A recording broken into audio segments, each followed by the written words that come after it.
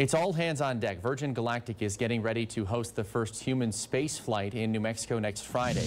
From the New Mexico Mobile Newsroom, the launch will take place if weather permits. Officials say they've been waiting for this all year since Virgin Galactic moved its spaceship to Spaceport America back in February.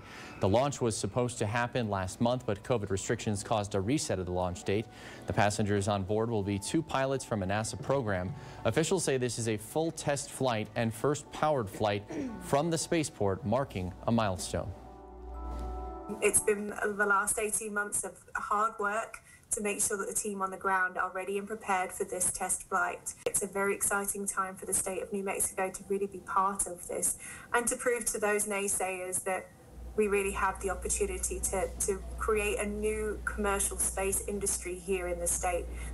And due to the pandemic, only essential personnel will be allowed on site. Spaceport Authority says it will be updated through social media on the progress of the flight.